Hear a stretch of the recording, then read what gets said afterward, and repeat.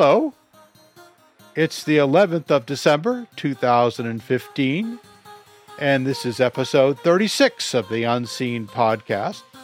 To learn more about the Unseen Podcast, visit unseenpodcast.com. We are a spin-off of the Wow Signal.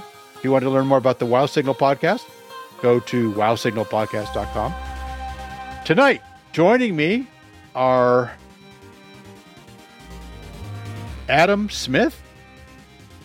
Hello. James Garrison. Hello, everybody. Now, by the way, we're pretending James has a bad cold.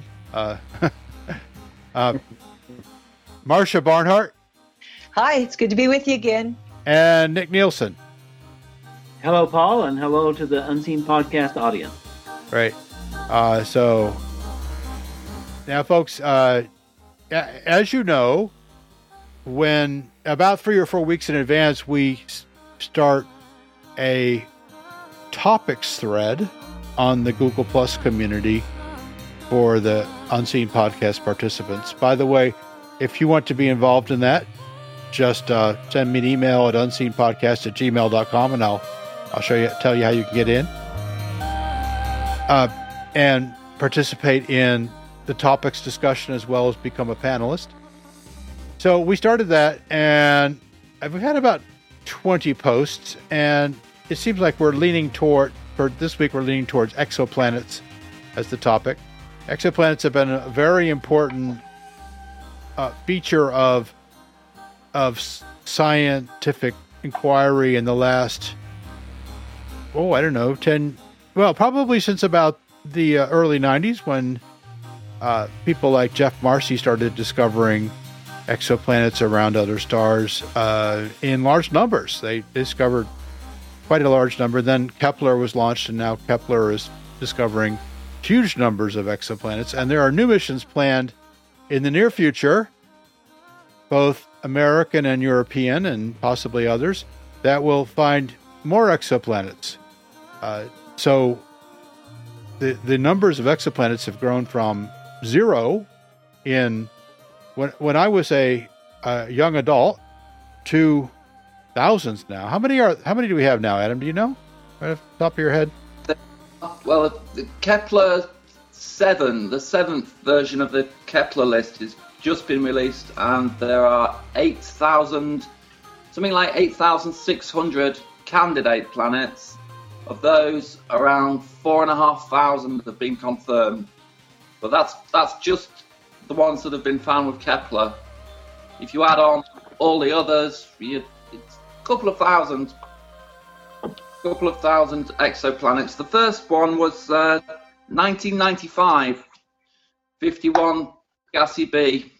Right. Was found by a Swiss team, Didier Quayo and Michel Mayer, using the radial velocity measurement. Right. Now, And in the old days, what they would do is they would look at how a star sort of wobbles a little bit, and by the old days, I mean 1995. Actually, they're still doing that. Yeah, and they would very sensitively measure these. They would see a periodic signal in these wobbles, which would indicate that there was something orbiting the star, and of course that's going to detect big planets, right? Jupiter-sized plus planets. They've gotten better. Yeah. They've gotten better. They can now detect smaller planets with that same technique. But Kepler looks at planets moving across the face of the star between the star and the Earth, and a very, very, very slight decline in the brightness of the star over a short period of time, and then it comes back around again. And if you keep seeing that, you conclude there's something there. And that's been incredibly successful, although more difficult than anybody anticipated. And Kepler's only looking at the transit method. Yeah. And Kepler's has only looked at a small patch of the sky so far, is now looking at a bit of different part of the sky. But it's we've only really explored a tiny fraction. of stars, and those stars that have planets that are orbiting so that they pass between the Earth and the star, that's a small percentage of the total number. So, if estimated to be about 10%, maybe 12%. Yeah, I think it's it may be smaller. It depends on the size of this planet, right? I mean, for the big planets, you can see more of them. With the smaller planets, less. Which is why we don't have very many Mars-sized planets in the catalog yet.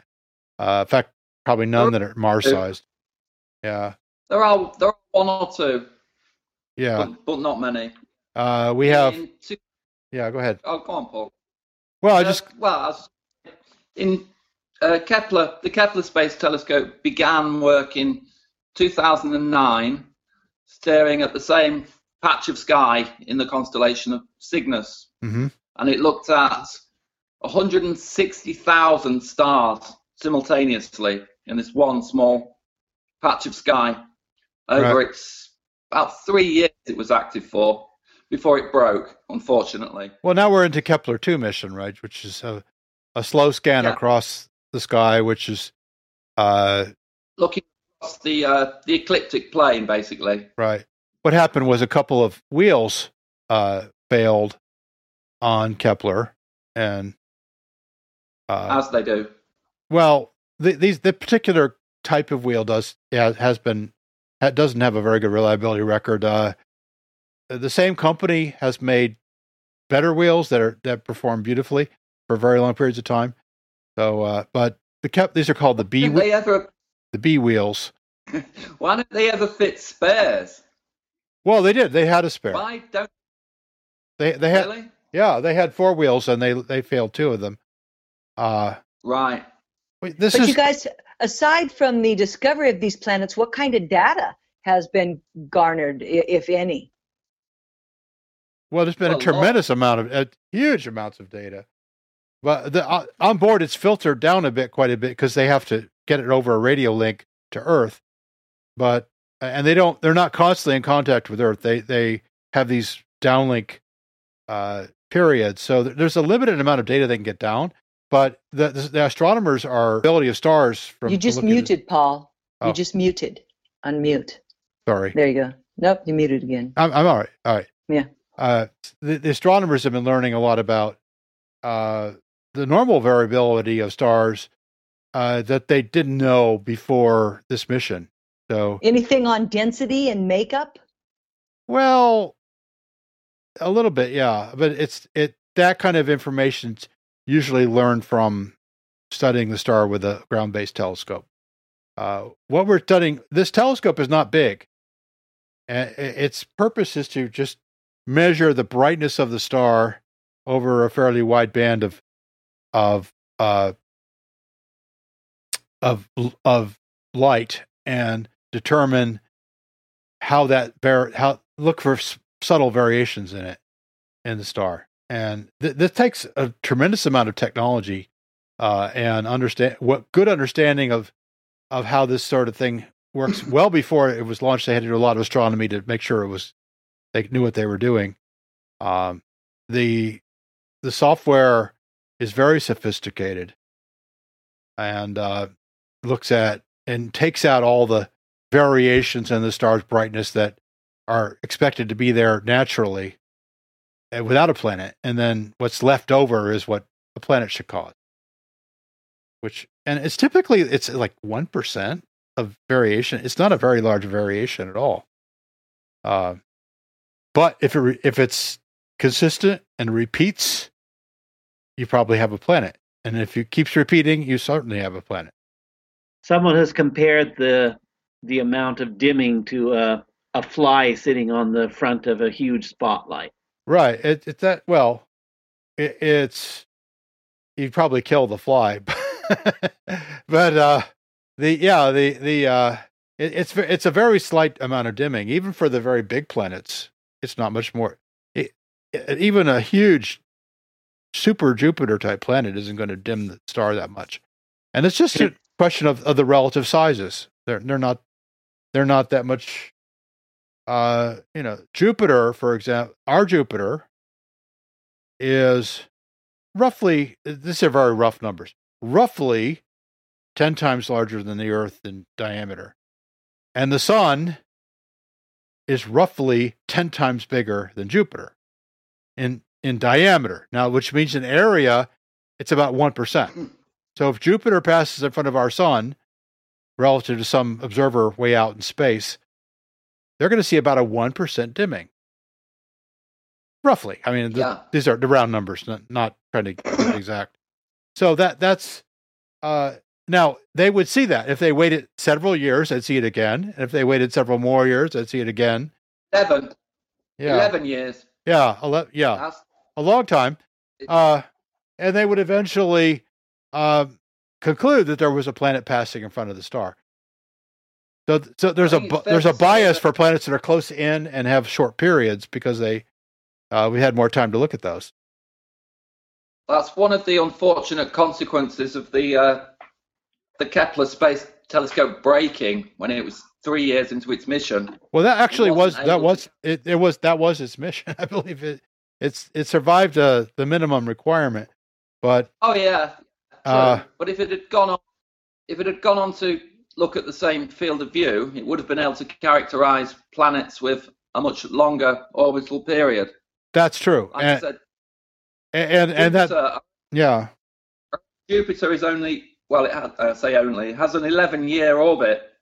So an alien race looking at us with an equivalent Kepler Space Telescope would never have seen any of our planets because it wasn't looking for long enough. Well, it wouldn't have been able to see an Earth-sized planet. It would have been able to see Jupiter, Saturn, maybe Neptune and Uranus, but because their orbits are just too long, it didn't have enough time to look. Mm-hmm. There are some planets that have recently been looked at again because the scientists that look at the Kepler data need 3 transits really to make a positive discovery of a planet. They like to see 3 transits, and there are a great number of planet candidates that only have 2 transit, data from 2 transits or even 1 transit. So that they have been going back over the catalogue recently and looking to see if there are further planets in the data that have these longer periods. And they have found some. They've found around half a dozen just recently, mainly Jupiter-sized planets, a couple of super Earths.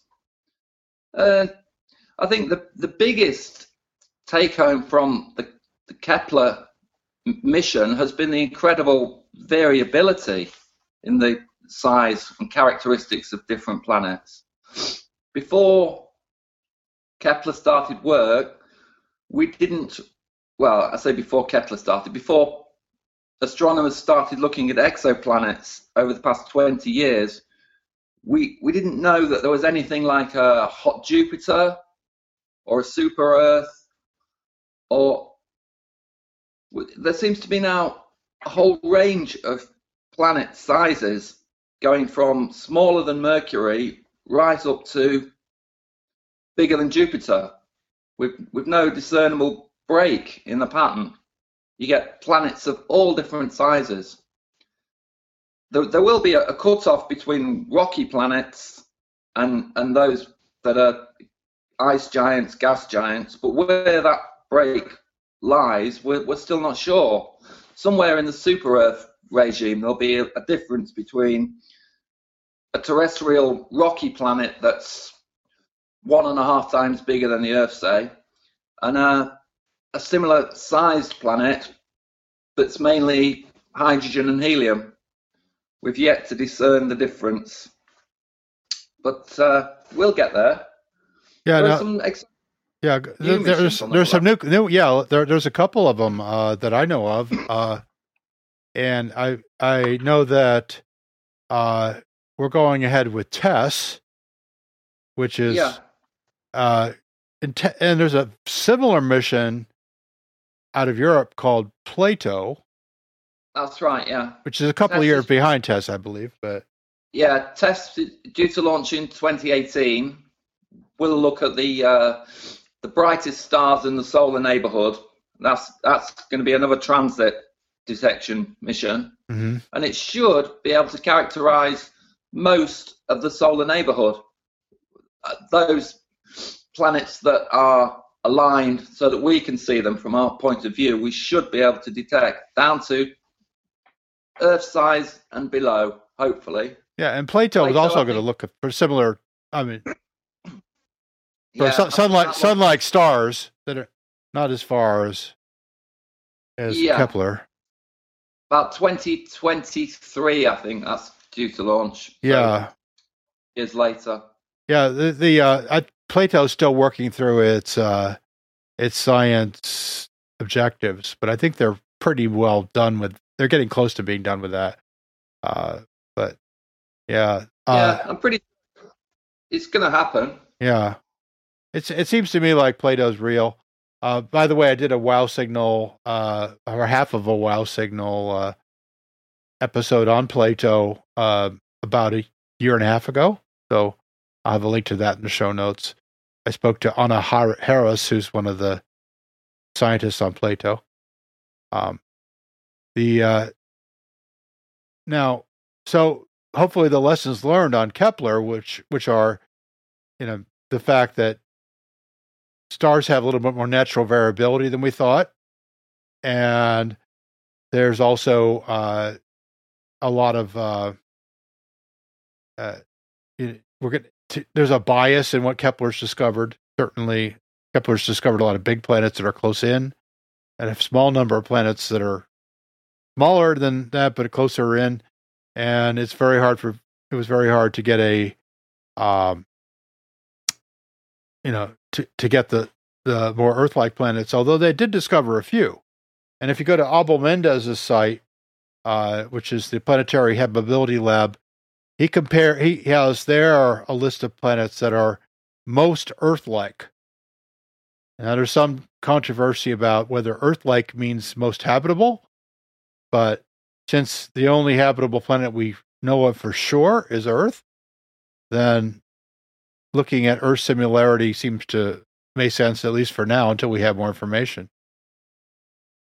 We always use that habitable yardstick, though, as habitable to us. We have no right. clue Well, we have kinds of critters are running around. We don't know what else would be habitable, right? I mean, it may be that Titan, for example, Saturn's moon, is habitable to certain types of organisms that have nothing whatever to do with Earth life in terms of how they their basic biochemistry. So we're really constrained right out of the box when we talk about habitable, and we keep it so, human centric. Well, I wish scientists would think bigger sometimes. Oh, they do. They do. Statement, They do. They do. Yeah. I mean, they are well aware of the fact that we only have one sample when it comes to life, right? So they do. Well, not really. I would disagree with that. Here on Earth, we have a lot of variables that come from a lot of different climate zones, and like down at fissures at the bottom of our sea is a typical kind of planetary condition that you might find on certain stars. It's really, really, really, really, really hot, and there's still critters that actually survive there. So there's that. Well, in terms of habitability, though, I mean, I think if you talk to astrobiologists, which I do, they are well aware that the only biology we know about is on Earth, and we only know of a single origin on Earth. Although there are some astrobiologists who say there may have been more than one origin, we just haven't found it yet. But there's also a question of when you break it down by molecular phylogeny, and you come to the archaeans, the bacteria, and the eukaryotes, whether they all have the same origins, or whether the later gene transfer assimilated them to being biologically as similar as they are now.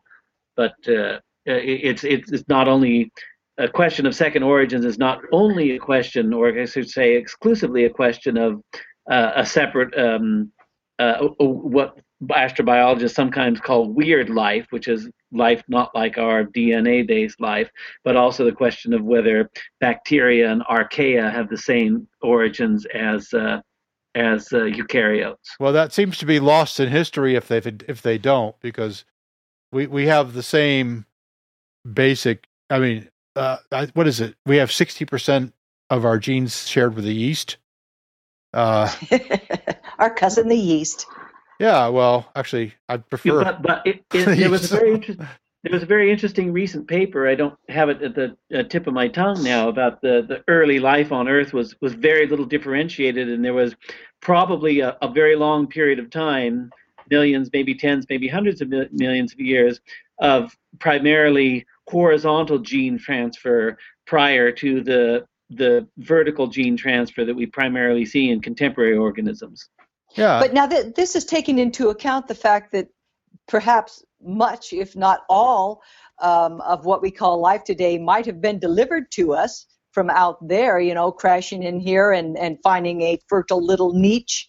I'm thinking we should go that direction, certainly. Well, I mean, that would be the same thing but the same genesis, though. I mean, it's whether it was here or Venus or Mars. Well, yeah, depending on where it came from. You could have 5 different parents, so to speak, delivering 5 different kinds of things that mingled down here and found fertile ground. The sky's the limit, literally. Well, that's how I think. That's the broadness that I incorporate here. We don't know for sure, but it's thought that it's possible that either Venus or Mars, or possibly both of them, were habitable early on, possibly before Earth was. And because recent results seem to show that there's evidence of Earth life very early, almost before it was just as soon as it was possible to have life, we had life, which yeah, within 1 billion years for sure. Yeah, and possibly even sooner, maybe like 500 million years.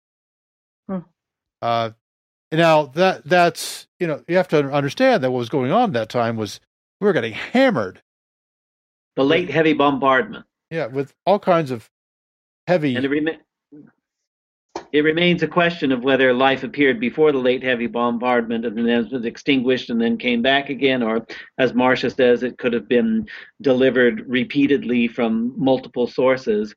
Speaking of which, I recently learned a term from one of the papers out in the past few weeks that was widely circulated already on arXiv, which is lithopanspermia, which is this transfer of matter that brings life with it between planetary bodies, but presumably also that could include moons and dwarf planets as well, possibly. Yeah. Asteroids get around. Comets get around. They're spewing stuff out, and that's just the things we know of. Now talk a little bit about that litho. What did you say? Yeah, the word that I was in one of the papers, I can look it up and you can put it in the show notes, was lithopanspermia, litho being the word for rock. And so it means the transfer of life by means of the transfer of rock, which we know, and as Paul has pointed out in previous episodes of the Unseen podcast, is the planets of the inner solar system regularly exchange mass between them. If you get a hard enough impact, it'll blow stuff off the surface of Mars or Venus or Earth or the moon, and eventually it falls to another planetary body or to another moon. Yeah, now, it's kind of on the same subject. I think I was reading recently that astronauts on the International Space Station, or maybe it was the SST, International Space Station, found microorganisms on the outside of their windshield. Had you heard that? Yeah, I'm not sure that's really been confirmed. Well, okay, but it was on one of the Russian modules, and that's right. And now, I'm not sure. I'm not sure everybody believes it. But they haven't disproven it, for example. So if you think about that, that expands what it was known to us to even fathom, that things could live out in space like that. Things that live on our Earth now can live in space in that environment. That really widens thinking, don't you think, if that is factual? Actually, we already knew something about that because an early probe sent to the moon prior to the Apollo missions, apparently someone sneezed inside it before it landed on the moon. And when the astronauts went there, they cut off some of the pieces of one of these earlier probes. I can find the details later. And they brought it back, and they found some living germs on the inside of this space snot. Yeah. Well, it was from a human being, but it spent several years on the cold, irradiated, airless surface of the moon before it was brought back to Earth. And multiplied. Yep. No, it didn't multiply, but it was still alive in a germ-like sense. There'd be nothing for it to eat, so it would have to sort of go into stasis. But yeah, you don't know. Single cellular. Well, space snot. You don't know what space snot needs to survive. Well, it needs to grow to create more of itself. It's going to need raw material. And we don't know metabolize. Yes. Yeah. And we don't really have any idea the wide range of things that exist on planetary bodies that are transiting to and from all the time. They found they found water. They term that, like I was mentioning to you on Comet 67P. They found molecular oxygen on 67P.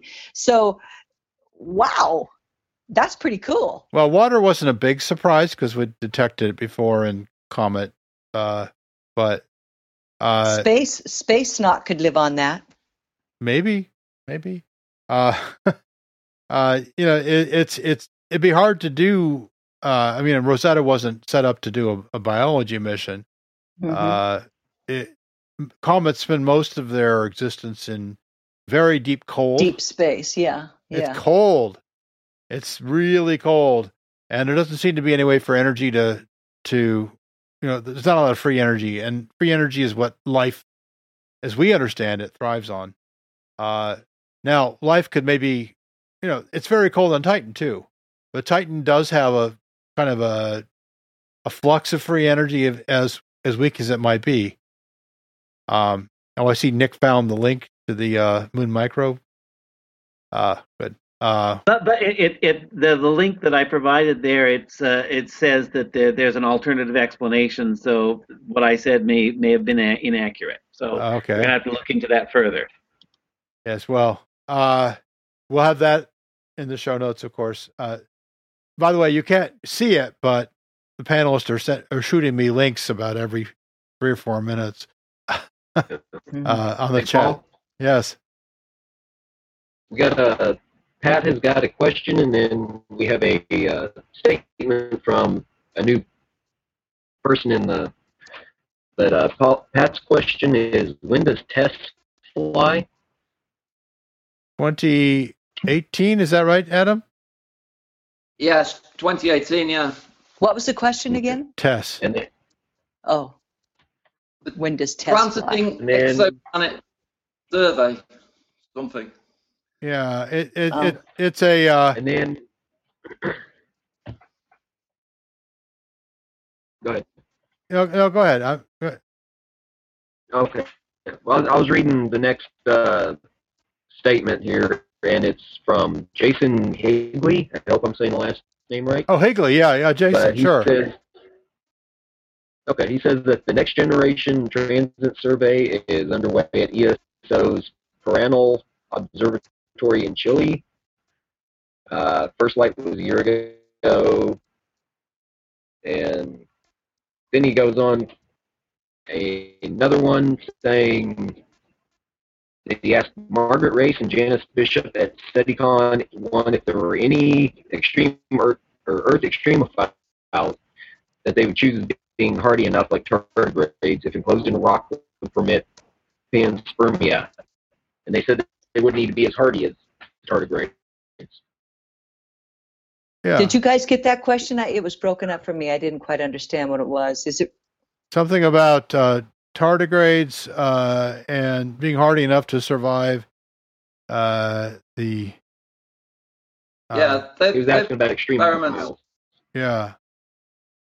Yeah, because I mean, there is it's hard for any living thing to survive inside a rock for millions of years, even if it's just a single cell.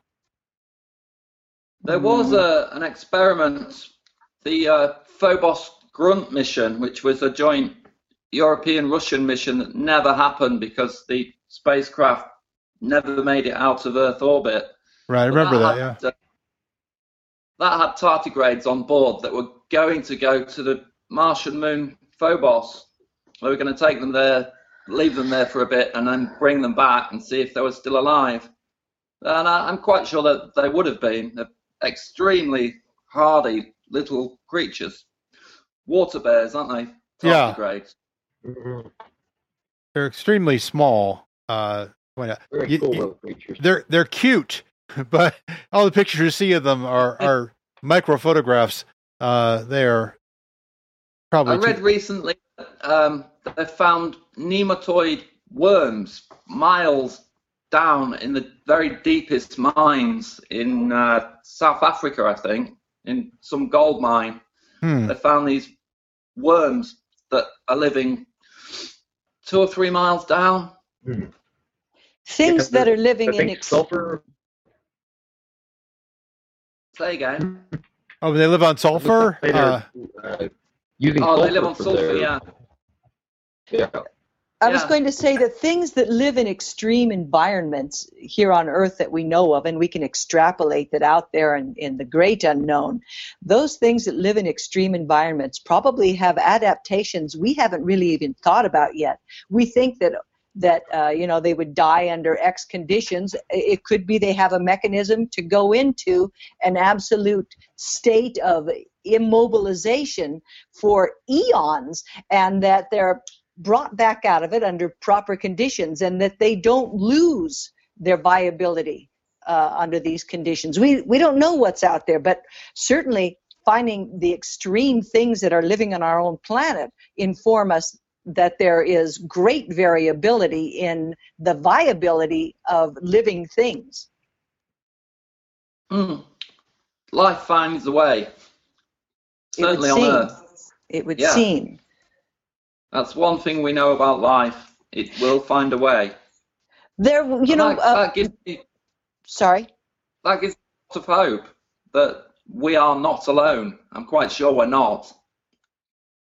Logically, the Kepler finding of planets couldn't have come as a big surprise to scientists, right? I mean, they had to have known in the vastness that there were other planets and such, but I guess what came as a surprise is how many have been found so quickly. Well, it's not really that big a surprise. No, I wouldn't think so. I mean, you don't get something like that funded if it's just a complete given shot in the dark. But I mean, the question was how many and what kind of planets are there, and will this work? Will this technique for finding planets work? Using, because the reason they use a satellite is because you get outside the Earth's atmosphere, you eliminated a lot of the variability in the brightness of a star. The stars, you're now looking at natural variations and not variations in the atmosphere or variations in conditions that are, even on the top of a high mountain on a desert, you still have a lot of variability that's introduced by the Earth and not by the star itself. So this was a trying to answer the question: is this a good way to detect planets? Answer is yes, it is. And what kind of planets will they detect? Well, that's what they found. I mean, they have found a decent number of Earth-like planets, and it's probably 5 to 10% of the stars that we could even hope to detect this planets on this way. So it's a small sample of a much larger population of planets. And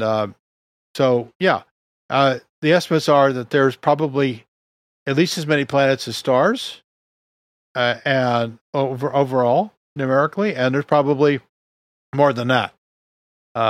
So I think that something like 1.4 planets per star is the best estimate we have at the moment. Yeah, and I'm sure that'll bounce around a bit, but doesn't make sense exactly, but I'm sure you know what I mean. Do they know then if they're from this now? Can they tell from the Kepler experiment and what it was good at and what it was limited at? Can they design another way to perhaps better detect planets other than just a transit type of observation? Is there some other way to do it that they know now? Well, one thing that can yeah, go ahead, Nick. One thing that's very obvious and has already happened is that once Kepler has discovered a planetary system, then ground-based telescopes have focused in on them with the radial velocity method, and with multiple data points from different methods, much more detailed planetary information has been forthcoming. Once we know that it's worth looking at something for its planetary system, and once it's detected, we have ways to look at it, but the detection rate of things is well, it's really more a question of you have this very expensive telescope, and what do you point it at, right? Well, if you know there's something there already, then it's much easier to make a case for pointing at that thing. Sure. And the Kepler planets or stars and planets are not particularly close, and I think the other planet finding missions that are upcoming will focus on a much closer sample.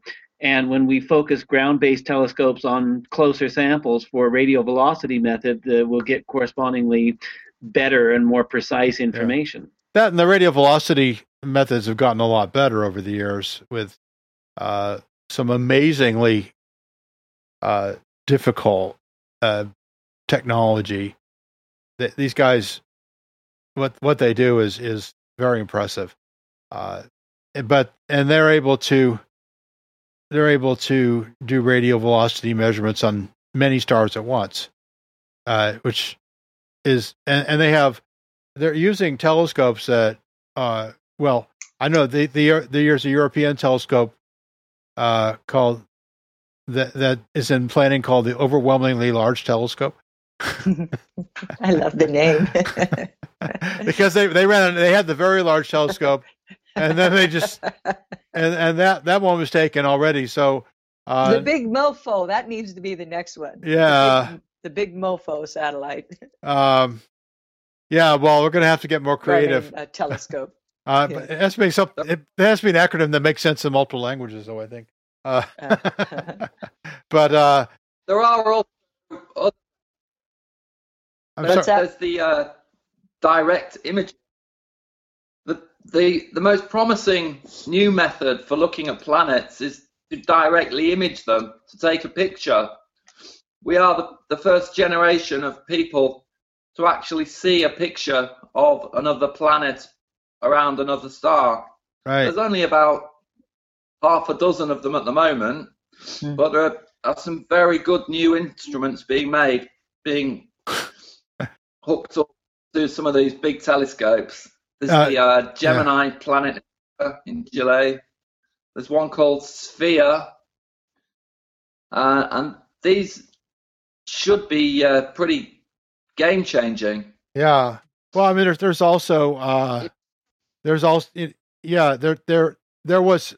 on the books a U.S. mission called the Terrestrial Planet Finder, which had the objective was to in a very clever way to block the light from the star, so you can see just the light from the planet. Yeah. That is no longer funded, but I think something like that will come along eventually. I think it's being. Aren't they supposed to be doing that with the W-FIRST mission?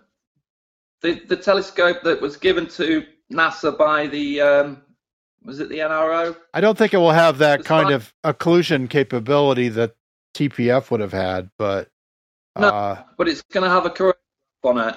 Yeah. Well, you might be able to do something, but you'll see big planets. You won't see little ones. The terrestrial planet finder could have seen, as the name suggests, smaller planets, like our own. That mission's not going to happen for quite a long time now. I think the money had to be taken away because the James Webb Space Telescope needed more money, and that was one of the ones that missions that, like LISA, which was at that time partly funded by the U.S. The U.S. withdrew its funding for that because we needed billions of dollars more to fund James Webb. So that's kind of where we are with the, there's a tremendous potential to do that though in the long run. It's hoped that the James Webb Space Telescope is going to play a big role in characterizing exoplanets. Yeah. The exoplanets that are found by missions like the TESS mission will hopefully be characterized in the infrared by the James Webb Space Telescope. But there is a problem that astronomers have found recently using the Hubble Space Telescope and Spitzer, the infrared space telescope, and that is that many of these exoplanets appear to have very flat, featureless spectra. When they try and look at the atmosphere of these planets, you can look at a very thin sliver of a planet's atmosphere as it goes in and out of a transit across its star. And if you look at that light through a spectrograph, you can find out what chemical elements are in the atmosphere. Very difficult thing to do, but it has been done.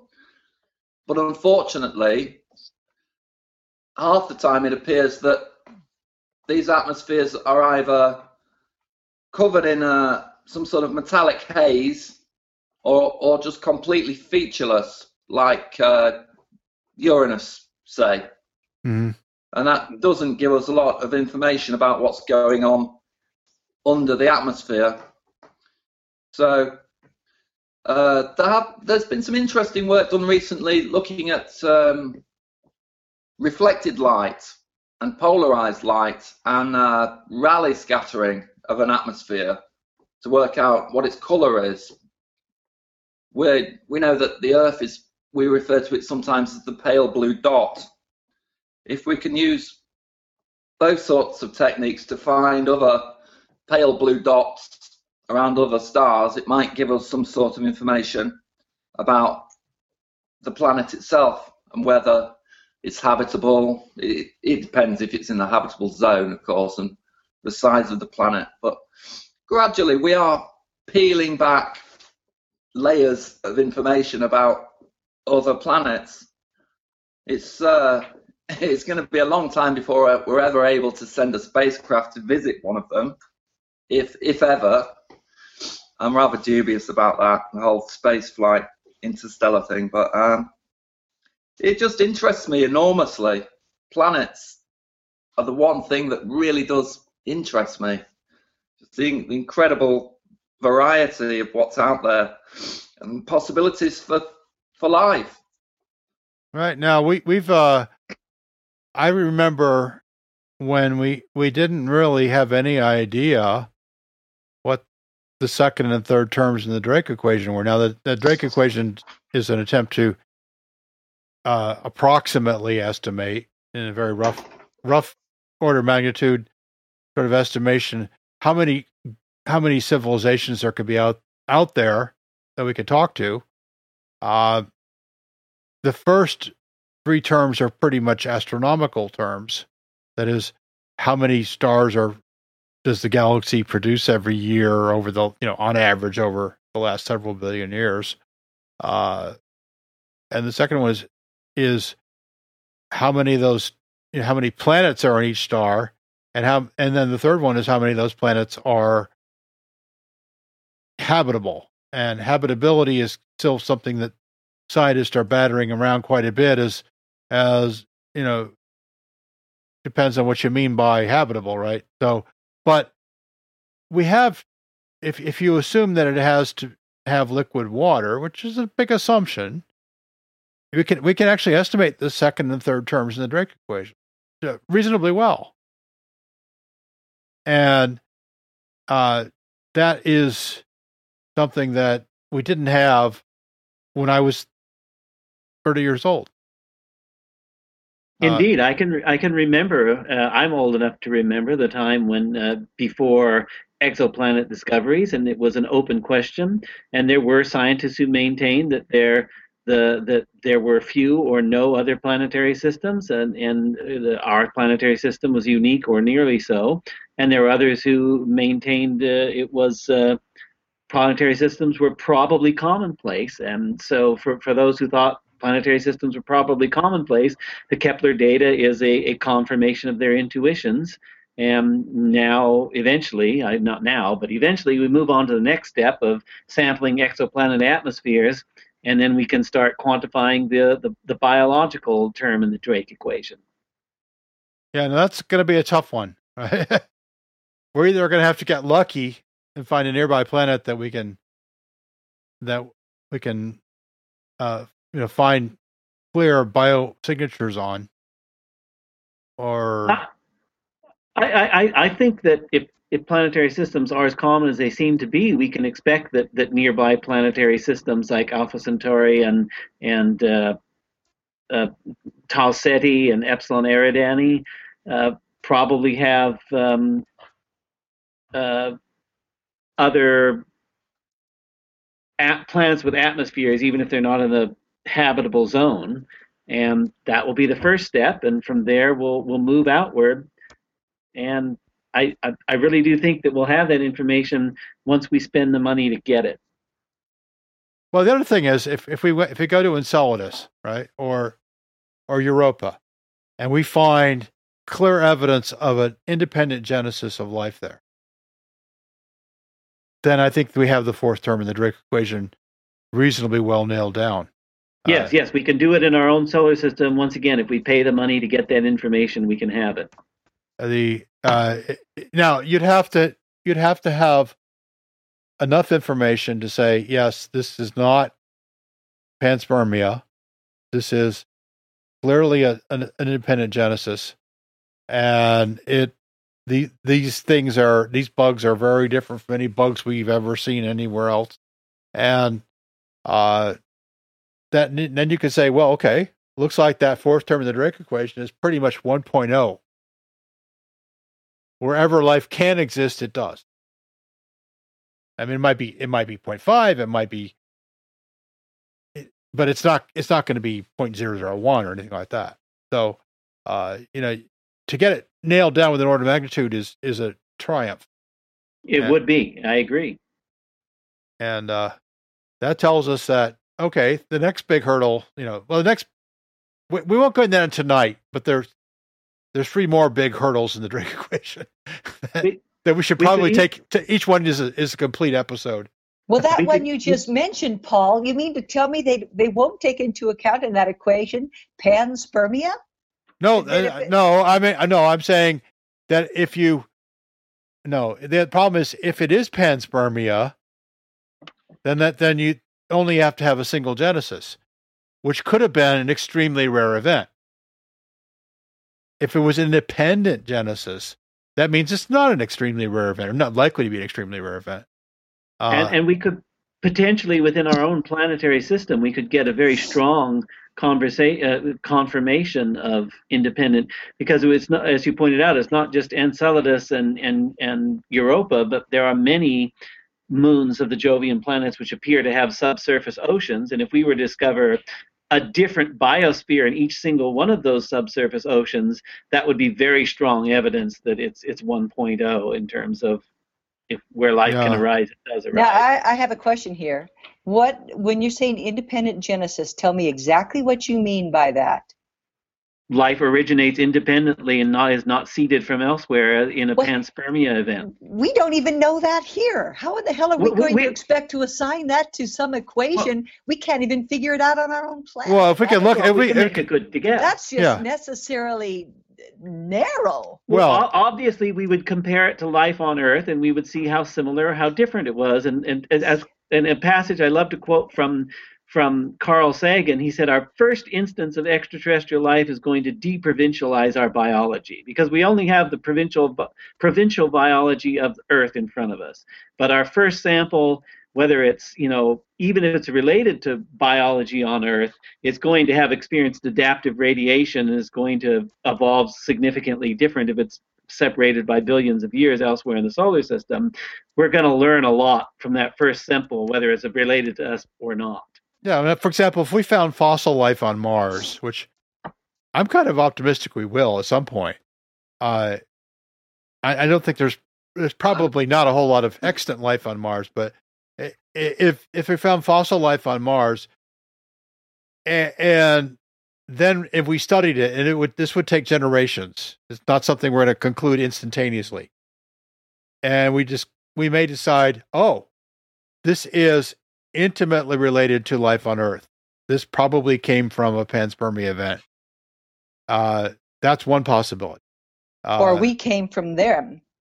Yeah, well, But right. we're related, is what you're saying. They would find. We have a common ancestor. Okay. But on Mars, I would think that would be a safe bet. On Enceladus, not so much. Or even further out, you go out to, the moons of Uranus or Neptune, and if you could find some kind of bizarre life there, then you might very well have evidence that, and like I said, it's not going to be something where, Carolyn Porco stands up at a press conference and say, "We found life on Enceladus. Therefore, we know that we know it was an independent genesis." It's going to be more. Here's an interesting dilemma, though, gents. If everything that we know of that exists today, we theorize came from the exact same moment in time, bang, then everything is related. But not biologically. Not biologically. Well, if all of the soup of ingredients were existing simultaneously at one point in time in everywhere, because everywhere was, everywhere, then everything is going to be related. I don't know. Well, no, the question is, Marsha, we don't know if the genesis of biology is an extremely rare event or extremely common event or somewhere in between. We just don't know that. And that's what we're trying to figure out. Because from one sample, you can't tell that. Yeah, okay. So, we probably all have, everywhere in the universe, you have the same laws of physics. You probably have the same basic matter and energy. In fact, there seems to be a very strong evidence that that's the case. But the main variable is distribution. It seems to me that's the only thing you're talking about. The ingredients all seem to be essentially the same because they were hatched out of the same egg, so to speak. But the distribution of these known things is what is making the variety of what we see. We just simply don't know how often chemical elements come together in a way that results in self-replication. Once that self-replication and this harvesting of the free energy in the environment happens, you have life, and you have, all hell breaks loose wherever you are. But we don't know if that happened one time in the whole history of the universe, or if it happens quadrillions of times. Continuous, yeah. Jason Hewley just pulled his statement, but he made an interesting statement that I believe, according to the Drake equation, the average lifespan of a species on Earth is around 10 million years. Well, that has nothing to do with the Drake equation. Yeah, it doesn't have anything to do with the Drake equation, but yeah, there are average lifespans of species calculated. Yeah. I think it's closer to 4 million. He pulled it as I was reading it, and I saw Drake equation, and then. Well, you can have. It's not clear to me that the lifespans of civilizations and lifespans of species are one-to-one mapping, but no, it seems pretty unlikely. But implicit, I'd like to point out that implicit in Marsha's remarks is something pretty important, though, because talking about everything coming out of the same stew pot, basically, because we do know that basic organic molecules are very widely represented in the universe. And you can produce those. The famous Stanley Miller and the Urey experiment back in the 50s, where they put a bunch of chemicals in a jar and put lightning bolts through them, and they got really basic organic molecules. It's a long way from the macromolecules of RNA or DNA, but the basic constituents are there. And as Paul said, the chemistry and physics are pretty much the same everywhere in the universe, is going to produce those same basic organic molecules, which would be the building blocks of life. And it just becomes a question of where are the conditions right for those basic building blocks to assemble themselves into macromolecules that can self-replicate. That's the unknown at this point. Yeah. Into life forms that we can discern. Well, even if you look at the top 10. Look at the top 10 elements that exist in the universe. You've got hydrogen, which is by far the biggest component, helium, oxygen, carbon, nitrogen, sulfur, iron, all the stuff that we're made of. The most common elements in the universe is the stuff that we are made of. So if you look at it from that point of view, it doesn't seem that unlikely that life is going to exist elsewhere. Yes, distributed in a way that makes self-replicable life forms. It probably isn't all that unusual.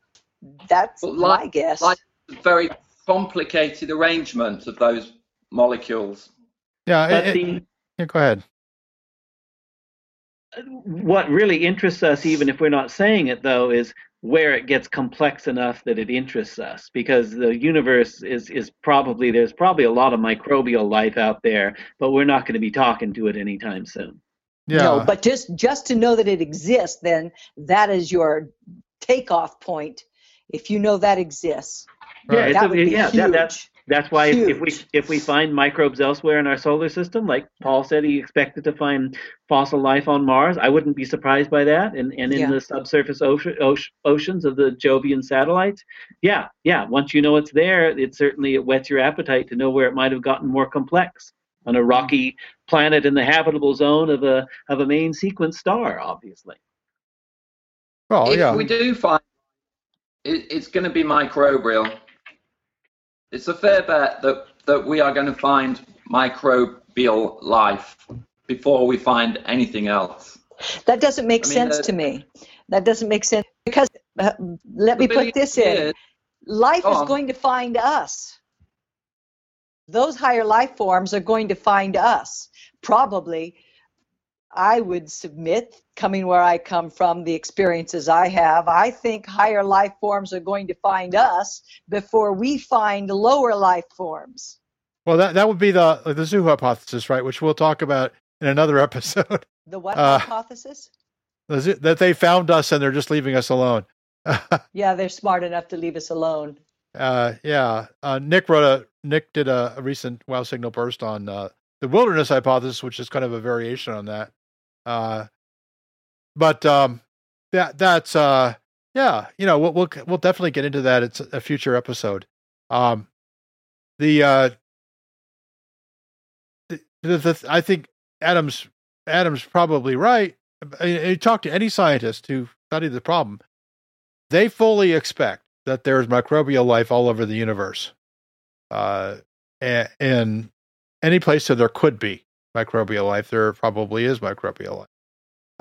By microbial, what we mean, of course, is some kind of very, very simple self-replicating system like we had during the Boring Billion, right? The billion years plus, maybe 2 billion years on the history of the Earth where there was nothing but microbes. And yeah. Now, Paul, this brings up another question, just self-replicating. You have to drill down into that too. Pretty soon we'll be able to make self-replicating machines, and that is not life, but we could, encounter very basic little self-replicating machines. I think there's a name for it. I can't think of it right now. Von Neumann machines. Okay, we might encounter those. Now, then we would have to think that, okay, this is self-replicating, but it is not life as far as we know. But then you're going to kind of go to the obvious question. Then if this is not life as we know, something built that to be able to replicate. We're going to run into that too. It's the extended phenotype of that life that we don't know. Our machines are us. CETA, but they aren't life. Extraterrestrial artifact. It's an artifact of life. It's an extraterrestrial artifact. It's an indicator that there was life that imbued this with the ability to be a mechanical device. Yes, it certainly would presuppose that. Though we may find things that it's very difficult to us to determine whether or not they're artifacts or not. This goes back to the famous artifact of the famous story of the watch found on the beach and inferring an artificer from the nature of the artifice, and it's an old chestnut of the design argument. So that gets in a whole other area of philosophy we won't touch on now. Well, Richard Dawkins wrote a whole book on that, right? Blind Watchmaker. Yeah, it's a good book too. But of course, it's just a metaphor for that book. But the other thing, Nick, I don't know if you heard of this, but a counterpoint to Arthur C. Clarke's third law is that any sufficiently advanced technology is indistinguishable from nature. Magic. No. Well, that was what Arthur C. Clarke said. Magic. There's a version of that I really like from Rachel Armstrong, who said any sufficiently advanced civilization is indistinguishable from nature, and I agree with that, and I think it's an important observation. Which is very different from the whole Kardashev hierarchy. So, and we should probably think about that some more. But the point there is that we don't really know if. But we do know the following. I think we do. I think it's very reasonable assumption, if nothing else, that any life, whatever that we find in the universe, is going to have begun from very primitive life, and probably taken a long time to evolve from that. I don't know if we can assume that either. I don't assume that. I mean, I don't know how you. It's just the probabilities are mind-blowingly large. Yeah, that's just thinking too small. I don't. Say that to Charles Darwin. No. Well, God. Well, I think into a whole different thing here too. But Darwin's been pretty thoroughly vindicated on this planet. No. Oh. No.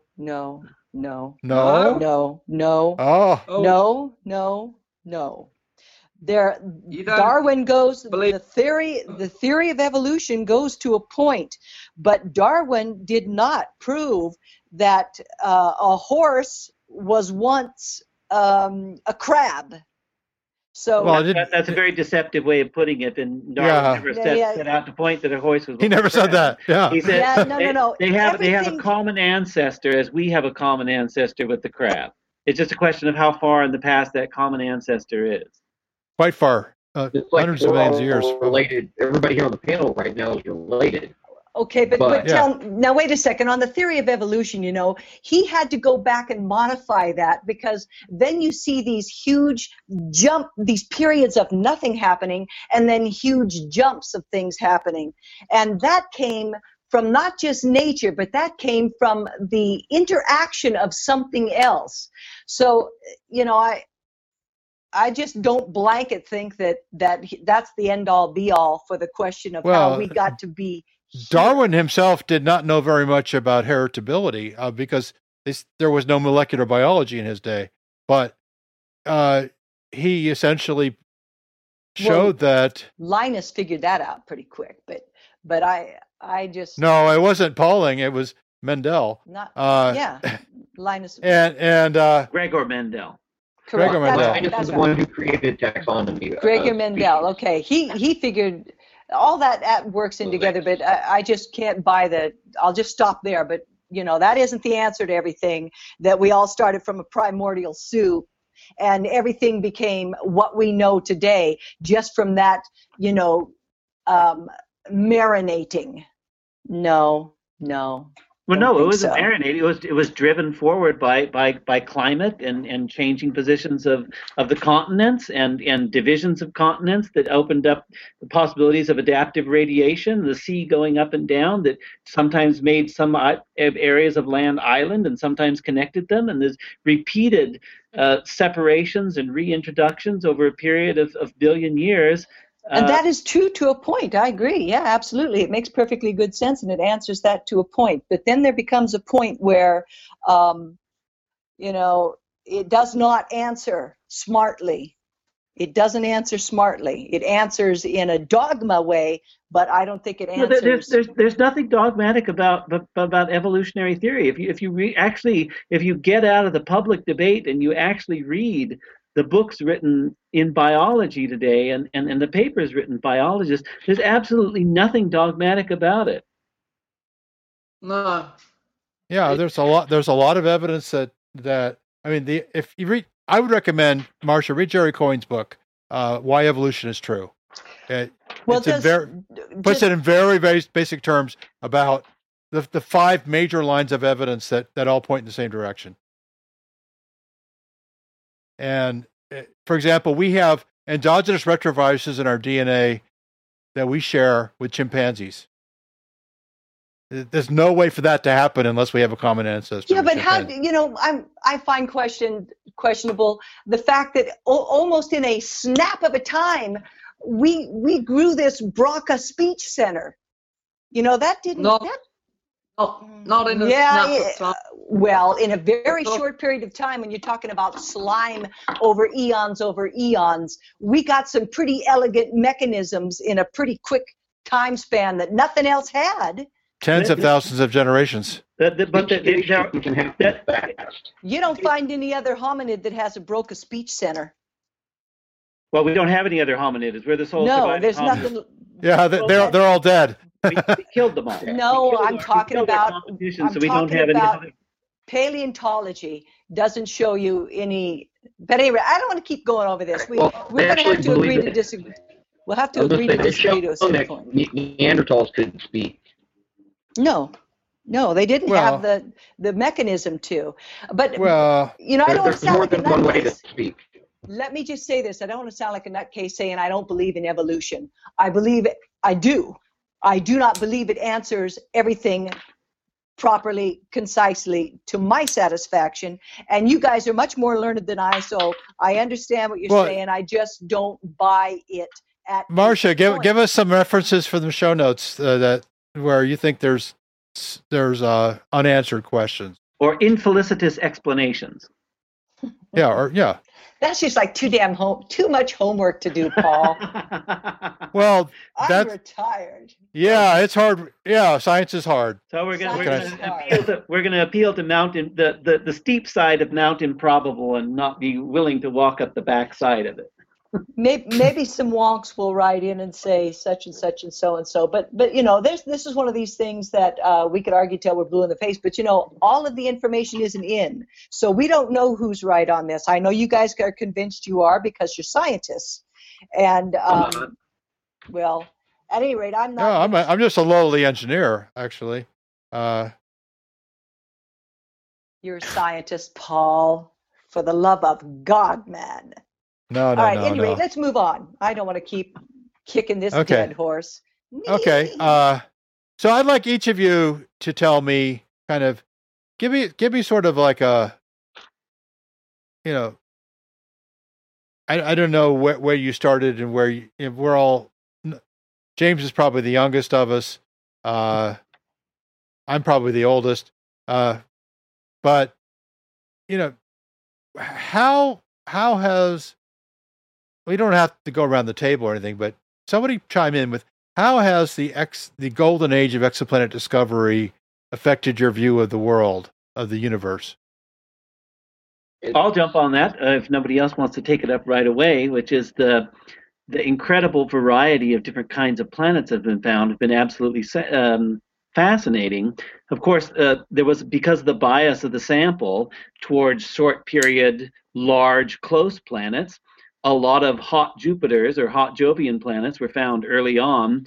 Very large planets circling very close to their stars very rapidly, sometimes. As our technology improves, I think we will see a similar astonishing variety of small rocky planets. Somebody was saying earlier about, we have detected a few possible Mars-sized planets, but it's entirely possible that there may be entire solar systems that have large number of dwarf planets that we still can't detect. And I expect we'll see a great range of small planets that we cannot detect now as our technology improves and as methods of search improve. I'll tell you how it's affected me, Paul. Go ahead. I find it a wonderful rebuking of some who said, "Oh no, there wouldn't be any planets outside our solar system." Blah blah blah blah blah. I'm thinking, what scientist could be so narrow that they could not imagine they were out there so plentiful? And I'm glad that the recent discoveries of that has rebuked that notion. Okay. Anybody else? I'm interested in the super Earths, the planets that are slightly bigger than Earth, and the possibilities for life on those planets, because a planet that's, say, 1.5 times the size of Earth may well be very similar to Earth. It may have very similar oceans, continents, very similar atmosphere, but it will have much heavier gravity, and that might lead to a completely different pathway for life. It's going to have to struggle against very, very, well, maybe a thick atmosphere will create greater pressure, or just the gravity will, it could produce forms of life that have to hug the ground or stay in the sea. It's a lot easier to maintain buoyancy in an ocean. Mm-hmm. Is life able to get out of the oceans on worlds with greater gravity or thicker atmospheres? Things like that interest me. Right. And those are things that are still very much an area of current research. So, well, yeah, it's very speculative at the moment, but... And if a civilization... Oh, go ahead, Nick. And if a civilization developed on a planet with heavier gravity, how much greater the challenge would be to get into orbit and get into space? Absolutely. Well, yeah, it would. I think it would be a greater challenge, but probably not insurmountable. I mean, we never said, "Oh my goodness, if the Earth was just a little bit bigger, we wouldn't be able to build rockets." Probably can figure it out. I think about that all the time. But it's okay. Anybody else? Or before we go to our recommendations, you all have your recommendations ready? Oh my God, I didn't know we had to have recommendations. Okay, so Marsha doesn't have one. All right. Here's my recommendation. Consider more strongly directed panspermia as an answer to some of the things we find. And now directed panspermia. Okay. All right. That's what I'm a proponent of at this point in my development. Directed panspermia. That's okay. Okay. Adam, how about you? Marsha mentioned the comet 67P, Churyumov-Gerasimenko, to give it its full name. Oh my gosh! She was saying that I've never said those words out loud myself. She was saying that they discovered water and molecular oxygen. There's a new website that the European Space Agency's the OSIRIS team that run the OSIRIS camera on Rosetta have created a dedicated website for their images. And I don't know off the top of my head the web address, but I shall give it to you, Paul, to put in the show notes. It's the okay. OSIRIS, Yes. Picture of the Day website. Cool. Yes, please forward any recommendations for the show notes. Okay, how about you, James? I'm going to recommend a music group that I listen to an awful lot, and it's just fun watching Colin sing and dance to them. Gaelic Storm. They are a Irish band. They play a lot of Irish folk songs, which is something I grew up listening to my grandpa singing. But they also have a lot of rock songs, not quite as heavy as like Flogging Molly, but they've got some pretty good music. So Okay. I think you might even like it, Paul. Oh, I might. Yeah, I might very well. Look for, depending on how much Irish whiskey I've had. Just Darcy's Drunken Donkey. Just find that song. I like those guys already if they can name a tune that Darcy's Drunken Donkey. Okay, and Nick. I would like to recommend a paper that's already appeared so far in this discussion, although I didn't name it specifically. It came out on Archive site either the 30th of November or the 1st of December. Dynamical Considerations for Life in Multi-Habitable Planetary Systems by Jason Steffen and a fellow with an Asian name that I can't pronounce, although the last name is Lee, L-I. This addresses something I've thought about many times, but never before seen a scientific treatment of, the possibility of planets in close proximity. The last sentence here of the abstract says, our results indicate that close proximity planet pairs in multi-habitable systems are conducive to life in the system. And I think it's a fascinating idea of there being several planets in close proximity that might trade their living material through lithopanspermia, which we've been mentioning several times. Right. Great. And my recommendation is I've done a couple of books, one CD box set, but I will. My recommendation for this week is another book. And it's probably one that somebody gave you last year. But you should go get it out and read it this time. It's called What If? And it's by Randall Munro. And since you're about to get his other book for Christmas called The Thing Explainer, make sure you get What If. It's an easy read, a lot of fun. And in What If, he proposes a lot of very, very strange and unlikely scenarios, then it actually tries to kind of work out the details of what would happen in a humorous and way. Although some of the things that he looks at are very likely catastrophic, but I think you'll enjoy it. And it's sort of one of these old ages books that anywhere from a fifth grader to an adult can enjoy. So that's What If by Randall Munro, who's the guy behind the brilliant cartoon XKCD. So I think that's it for tonight. I think we're going to stop here. It makes me think we probably should go through the next three terms in the Drake equation in some order, because each one is worth a long.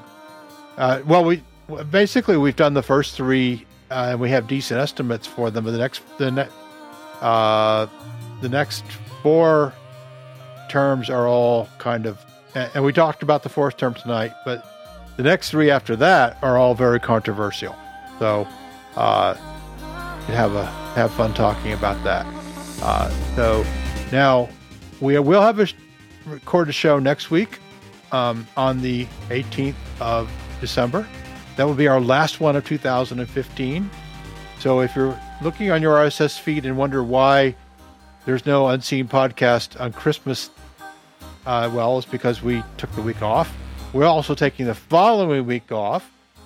So we'll be back on January 8th. And we'll record one on January 8th. And it'll be out the 8th or 9th, depending on your time zone. So, see you then next week. And we have not decided on the topic yet. So, guys, get on that topic thread and let's converge on something interesting. Otherwise, I'm just going to say it's going to be the fifth term of the Drake equation. All right. This has been the Unseen Podcast. It's episode 36. And we will see you next time. Go to unseenpodcast.com for more information. Good night. Good night. Good night. Bye. Bye-bye.